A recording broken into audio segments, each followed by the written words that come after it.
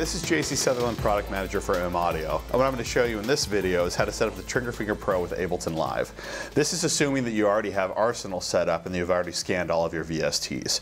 If you haven't done that yet, please look at the Arsenal tutorial and we'll show you how to do that.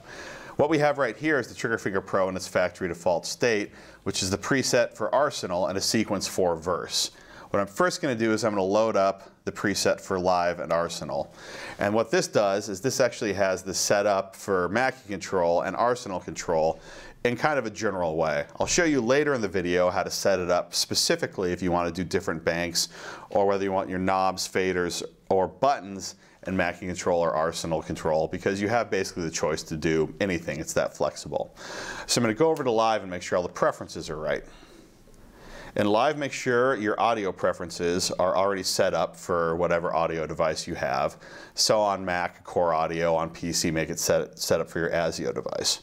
If you don't have an ASIO device on your PC, you're probably going to have pretty brutal latency when you're playing drums, so you do want to set it up for an ASIO device.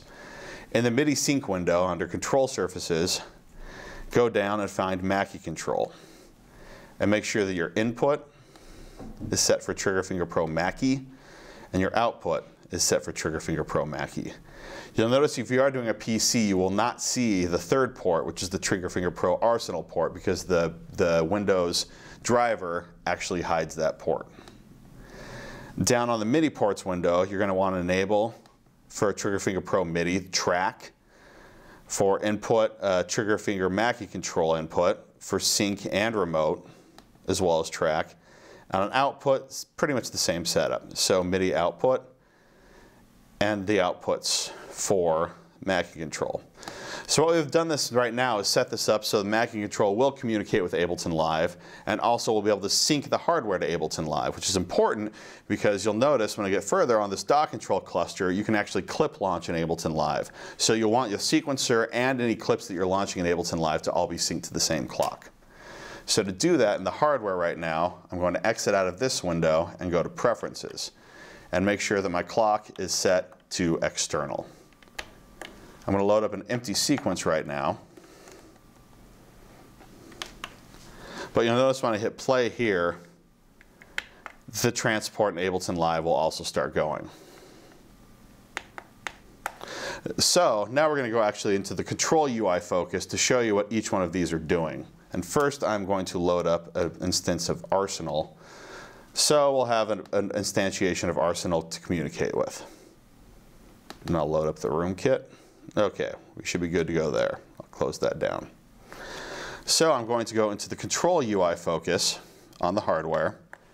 And right now I'm going to scroll up, so I'm looking at knobs.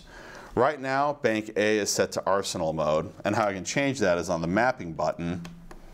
Right now it's set for bank A to be Arsenal, bank B to be Mackie, bank C Arsenal, bank D Mackie. I'm going to toggle all right now to Mackie control mode just to show you what you can do in Mackie control mode.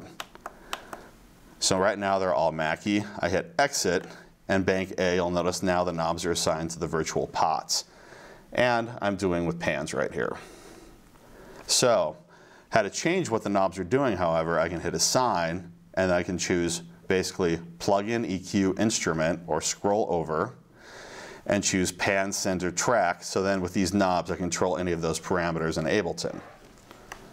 Hit exit out of that. And this tracks button right here, because you will notice that normal Mackie control is in banks of 8. So because I only have 4 right here to see the other 8, I hit that and it'll show me the next bank of 8. And if I have a session that has more tracks than 8, I can hit that button and scroll over and bank over that way. So go back to 1 to 4. And now I'm going to change the control type, so I'll be looking at faders. Now the faders are still, in the mapping, are still set to Arsenal, Mackie, because each one of these are independently set. So if I wanted to, I could have all of my knobs controlling Arsenal, all of my faders controlling Mackie, or all of my buttons set to a MIDI mode, sending, min-max values to a synth out of the MIDI out port, or any one specific if I have a plugin that I really like doing, like, toggle MIDI in and out. I can set that up manual if I'd like. So I'm going to do the same thing here that I did previously and toggle these all to Mackie, exit, and now you'll see it showing fader volumes.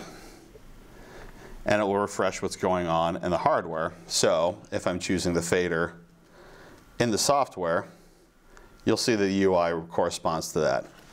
These don't have flying faders, but they will catch up. So if this is down here and I have to go grab where the volume is in the DAW, and it'll catch up. And now I'm going to scroll down to back to buttons. And this is showing what the buttons are, because the buttons right now, like before, are going to be Bank 1, Arsenal. So if I control, you'll see that I'll be going through the different ones. But I'm going to go back and do the same thing I did previously. And mapping and toggle all to Mackie mode. Hit exit, so I'm in Bank 1 looking at the buttons in Mackie mode. And the function right now is set to mute. So I can mute my tracks there. If I want to change the function, I can just toggle through these between V-select, mute, solo, track select, and record arm. If I go further down to the advanced section, this is where you set what your transport is set to and your cursor knob is set to. So the cursor goes between Huey and Mackie. Most DAWs will use Mackie. If you're a Pro Tools user, you'll set this for Huey. And the transport, you have a bunch of different options. MMC plus machine control, MIDI CC, Mackie, etc. I have it set to Mackie right now just because that's the simplest to set up. And like I showed you earlier, when I hit play, it hits play in the DAW, and the DAW is then telling the transport and locking the clock in the actual trigger finger. To show you how that works really quick, I'm going to set up a sequence for a 1-bar loop, turn on the metronome in live, and just put down a 4 on the floor so you can just see how this is synced. And I can increase the tempo in live. The trigger finger pro follows along. You'll notice I can scroll around in here, so if I had clips on these other tracks with the DAW, I could launch them and kill different. So you can do a lot of clip launching along with doing any sequencing that you have on the device. So to really, with next sequence mode and some of the advanced features in here you'll see in other videos, everything will be linked up very nicely, and you can use this as a very powerful, not only production tool, but a live instrument.